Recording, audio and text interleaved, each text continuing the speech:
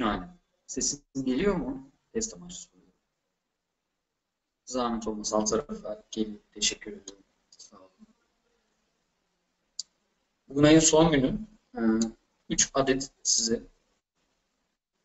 ürün teknik analizi derledim. Dolar TL, Dolar Meksika pesosu ve DAX endeksine bakmak istiyorum. Dolar TL çok hareketliydi dün özellikle. Teşekkür ediyorum. Dolar TL dün çok hareketliydi.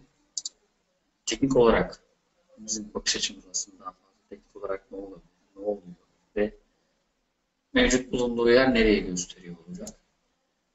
Soru sorabilirsiniz, aralarda da sorabilirsiniz, bittikten sonra da sorabilirsiniz. 15 dakika olarak planlıyorum.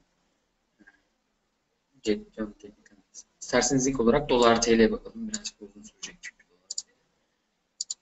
Dolar TL yukarıda teknik olarak bakıldığında 4 saat bakıldığında önemli bir direnç seviyesi vardı. Burasının kırılmasıyla birlikte aslında. Cuma günü not düşürülmesi temel olarak. Teknik olarak da 88 seviyelerinin kırılmamasıyla beraber aşağı yönlü hareketler devam etti. Olandan çok daha aşağı yönlü hareketler sergilendi. Geri çekilme nereye kadar devam edebilir? Aslında bizim sorumuz bu. Fibonacci çizdiğimizde geri çekilmeleri aşağıdaki 100 seviyesi çok önemli. Fibonacci'de yani 377 30'lar 377 365'ler seviyesinin kırılmasıyla beraber kırılırsa şayet aşağılarda ilk göreceği durak 375 olacaktır muhtemelen. 375 seviyeleri teknik olarak önemli bir seviye arz ediyor bizim için. Ondan sonraki göreceği seviyede muhtemel olarak 370 seviyeleri.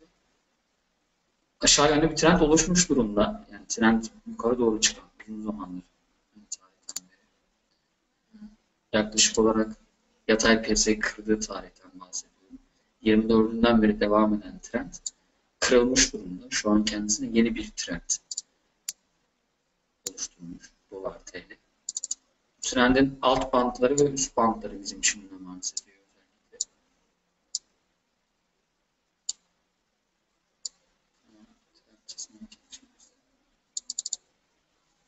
Trende devam etmesi halinde aşağılarda 3.77 seviyelerinde olması olası. Burayı kırmasıyla beraber 3.77 30'lar seviyesinin kırmasıyla beraber 3.75 oradan 3.70'e sert bir düşüşler beklenebilir. Yukarı yönlü hareketlerde ise Dolar TL'nin göreceğimiz üst seviye 3.81 seviyeleri. 3.81 seviyelerin kırılmasıyla beraber tekrar kendisine 3.83 seviyeleri bir hareketli ortalama da çizdiğimizde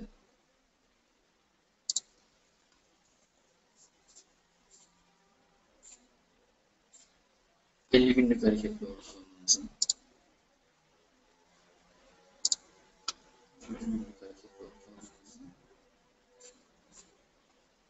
aynı zamanda da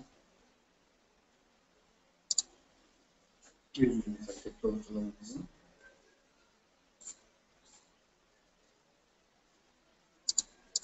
Fibonacci'nin 61.8 seviyesinin kırılmasıyla son olarak 50 günlük hareketli ortalamanın üzerine çıkmış oluyor Dolar TL. Yani bizim için yukarı yönlü hareketler başladı artık diyebilmemiz için 81-50 seviyelerinin yukarı yönlü kırılmış olması gerekiyor. Aşağı artık bu trende aşağı yönlü devam eder diyebilmemiz için de 100 günlük hareketli ortalamanın altında kalmış olması önemli bizim için. Ben genelde 4 saatlik grafikte 4 saatlik bakmayı tercih ediyorum ama 4 saatlik grafikte hareketli ortalamaların altında 4 ayrı mum kapatmış olmasını bekliyorum. Bir şeyin kırıldığını emin olabilmek için. Benim stratejim bu yönde ama yine yatırımcılarımızın her yiğidin bir yoğurdu işi var. Kendi stratejilerine göre de hareketli ortalamaların altında kalmasıyla kendilerini yeni bir strateji geliştirebilirler. Son olarak da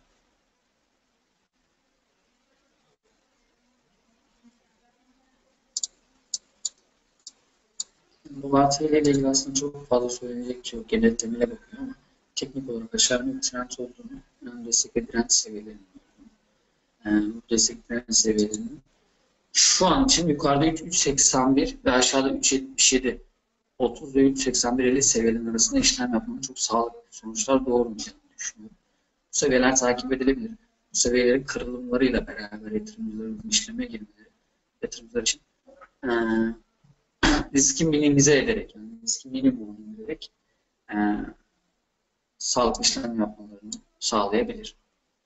Dolar Meksika pesosu. Dolar Meksika pesosuna neden bakılması? Ben uzun yıllardır, uzun zamandır Meksika pesosuna bakıyorum. Bir trend halinde devam eden ama bu trendi koruyan bir parite Meksika pesosu. Trump'ın son artık Meksika ile ilgili yaptığı yorumlarla beraber de kendisine bir zirve yaratmıştı zaten. Faiz kararından beridir. Aslında dolar TL'ye çok fazla benzeyen bir grafiğe sahip. Uzun zamandır devam eden bir trend var dolar Meksika pesosunun. Önemli olan da bizim Dow teorisini dikkate alarak trendler içerisindeki trendlere dikkat almak. En son yaptığım canlı teknik analizde zaten yukarılarda 21.97'lerin dönüş noktası olduğunu, aşağılarda bu devam etmesi halinde geri çekilmelerin nereye kadar devam edeceğini söylemiştik ama yine de tekrarlamakta fayda olduğunu düşünüyorum.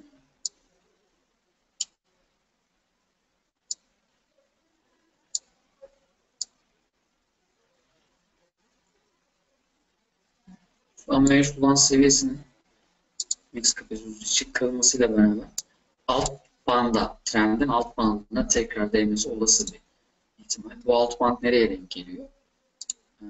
19.94 seviyelerine denk geliyor. 19.94 seviyeleri dolar Meksika pesosu için satışlarda ilk hedef noktası olarak gerçekleştiriyor.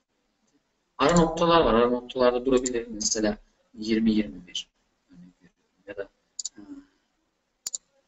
20-44'ler falan ama Meksika pesosu genelde bu tarz ara bantları çok, ara destekleri çok dikkate almadan devam eden bir parça olduğu için eğer şu anki mevcut olduğu 100 seviyesini kırarsa kırılması halinde yani 20-69'lar seviyesi kırılırsa şayet aşağılarda durmadan 19.50 19.95 seviyelerine kadar aşağı hareketlere devam edecektir. Az önce de söylemiştim. Burada bir flama var. Ve genelde flamalar da Meksika pesosunda dikkat almamız gereken yani formasyonların da iyi çalışabildiği bir paritedir. Flamaların kuralı şuydu. Bizim için kuralı. Bir flama oluştuğu zaman bayrağın direği kadar bir yükseliş yaşayacağını ifade eder.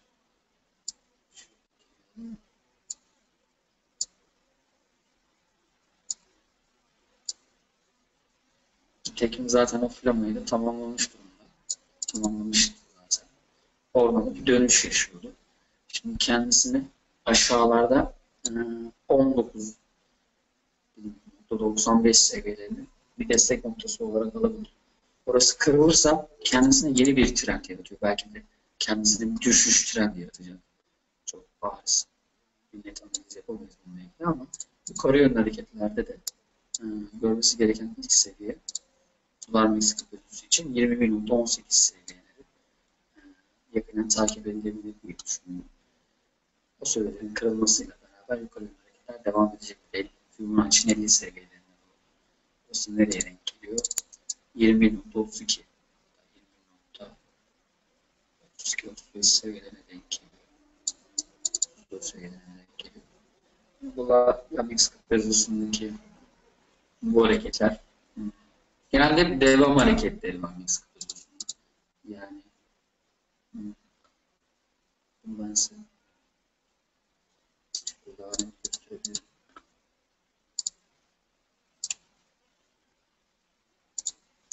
Genelde hep devam hareketleri yer alıyor. Size de gösteriyorum. Genelde hep devam olarak yer aldığı için Meksika pesosunda sadece burada kırılmış durumda artık. izlemekte ve takip etmekte fayda olduğunu düşünüyorum.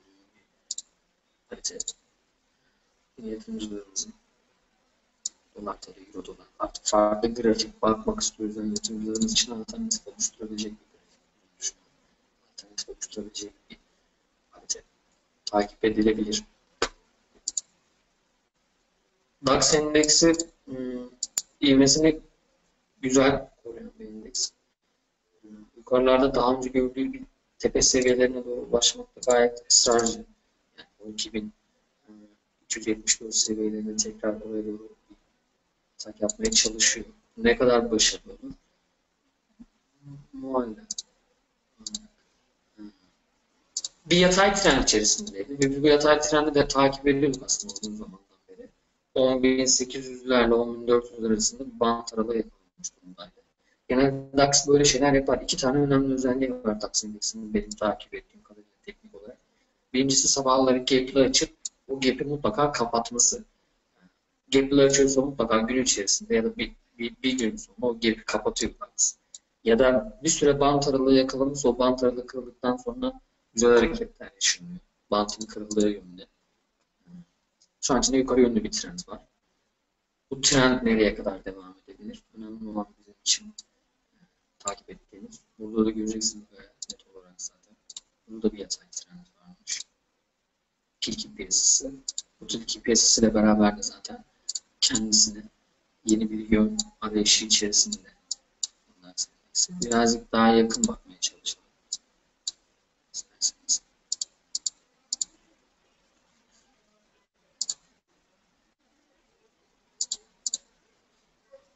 Dönüş yakalamaya çalışıyoruz. Aşağılarda 11.636 seviyesinin üzerinde kaldığı süre boyunca, yani şu anki mevcut pozisyon seviyesinin, şu anki seviyesinin kuruduğu süre boyunca yönünün pozitif olması olası. Yukarıda 11.871 seviyeleri, 11.871 seviyesinin kırılmasıyla beraber DAX kendisini daha önce gördüğü tepe seviyelerini görmeden önce göreceği son bir durak olabilir. 10.200'ler. 10.200 seviyelerinde kırarsa şayet yukarıda 12.394 seviyeleri olası bir seviye. Ama önemli olan şey şu anki mevcut pozisyonun üzerinde kalması. Tekrar yataya bağlanması. O da 11.636 seviyesi. Bu seviye önemli. Bu seviyeye dikkatlice takip edebilir yatırımcılarımız. 4 saatlikte bir Fibonacci çizim net görebiliriz aslında.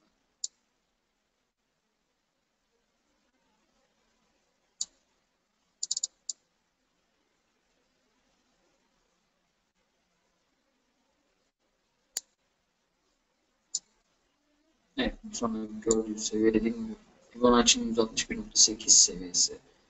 O da daha önce gördüğünüz zirveye denk geliyor. Daha önce gördüğünüz zirvelere denk geliyor. Arada göreceğiniz seviyeler, destek ve direnç seviyeleri. 11.871, 12.000 seviyesi ve son 12.394 seviyeleri. DAX'ta olası izlememiz gereken seviyeler olarak düşünüyorum. Sorusu olan var mı? Benim için yapmak istediğim analizler bunlar. Soru sormak isteyen varsa sorular alabilirim.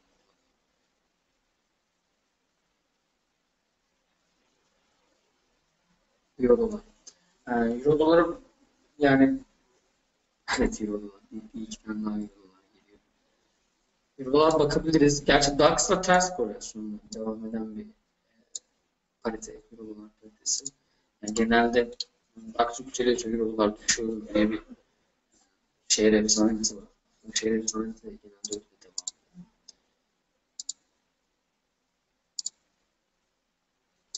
Yani 4 saatlik bakıldığında Euro dolar aslında yukarı bir trend içerisinde, bir trendin içerisinde. Bu trendi korumaya çalışıyor. Ama trendin alt bandına daha yakın hareketler sergiliyor. Yani aslında trend düşüşü korumaya çalışıyor. Aşağı yönlü bir baskı var.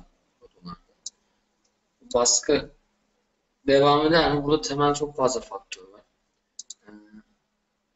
Teknik olarak bakıldığında yukarı yönlü trend devam ediyor. Burada yatırımcılarımız şunu yapabilirler.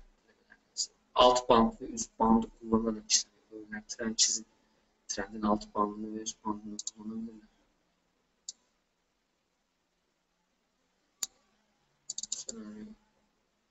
senaryolar çizelim sizin için.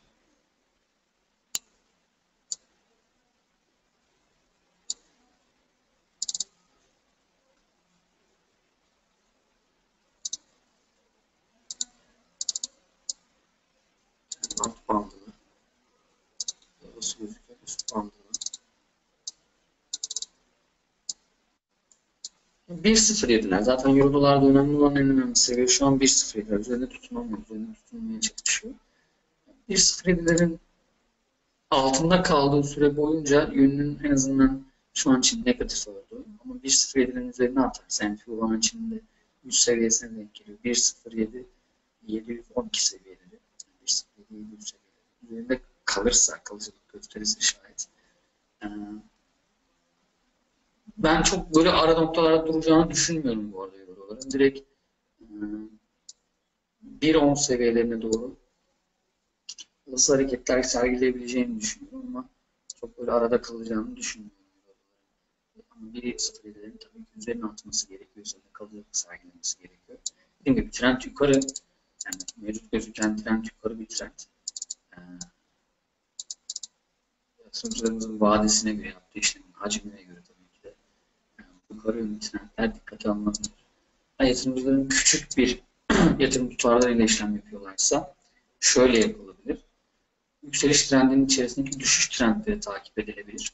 Yatırımcılarımız burada kendilerini korumak adına yükseliş trendine girip geri çekilmelerden zarar görmemesi için yükseliş trendinin içerisindeki düşüş trendlerini takip edebilir 4 saatlikte. Hatta daha takip etmeye çalışır yatırımcılarımız. O düşüş trendinin içerisindeki de yükseliş trendlerini takip edebilirler. Bu önemli olan detay yatırımcılarımızın vadesi ve içeride bulunan teminatı. Teminata göre kendilerine yeni senaryolar yazabilirler ama örnek veriyorum. Bir yatırımcı 4 saatlikte zaten alıştadır. Ama bu sürede yine işlem yapmak istiyordur. Euro dolara gelip 4 saatlikte yaklaşıp şuradaki trendleri bile dikkate alarak bir alış işlemi gerçekleştirebilir. Önemli olan burada sizin vadeniz, yönünüz, planınız, stratejiniz. Ama dediğim gibi Euro dolarda genel yön, genel trend yukarı. Yani küçük yatırımcılar için hangi dolar Japon yeni aslında uygundur scalp için. Hareket hem fazladır. Ben Meksika pozisunu da öneririm ama birazcık orada aslında dolar Japon yeni öneririm ben. Dolar Japon yeni scalp daha uygundur diye düşünüyorum. Evet. Daha net ve Meksika birazcık da aslında Meksika pesosu iyidir. Gerçekten iyidir. Yani doğru söylüyorsunuz. Korkutuyor konusunda. Birazcık tehlikeli gözüküyor ama yani resme birazcık geniş bakmak gerekiyor. Resme geniş baktığınızda aslında resmin yukarı yönlü bir trend olduğunu, geri çekilmelerden yararlanabilmesi gerektiğini görebilirsiniz. Hak veriyorum. Bilinmeyen her şey korkutur aslında. Evet. TL'de birazcık siyasi, en azından ülkenin, hepimiz Türkiye'de yaşıyoruz, takip edebileceğimiz hem siyasi hem makroekonomik faktörleri de devrede ama Meksika'da çok fazla o tarz hareketler görmeyebilirsiniz. Meksika genelde bir trende girip devam eder. O yüzden aslında Meksika pesosu takip ediyorum ben. Trende girip devam etmesi. Bir ara Güney Afrika randı takip ediyordum. Hala takip ederim. USDTRY var. Yani Güney Afrika randı, Meksika pesosu, Rus rublesi. Bu tarz pariteler aslında bir süre izlendiğinde yöne emin olunup evet burada bakın böyle bir trend var, devam ediyor deyip alıp beklenebilecek olan pariteler ama takip etmek gerekiyor. Başka sorusu olan var mı? Çok teşekkür ediyorum katıldığınız için. İsmim Mehmet Bülent Dervişoğlu. Türev araçlar kıdemli takım lideri olarak görev alıyorum. Aklınıza takılan, sormak istediğiniz, böyle burada soramadığınız ne olursa olsun mutlaka yatırım uzmanlarınıza da sorabilirsiniz. Bana da ulaşabilirsiniz yatırım uzmanlarınızla beraber. Yardımcı olmaktan memnuniyet duyuyorum. Bol kazançlı günler diliyorum.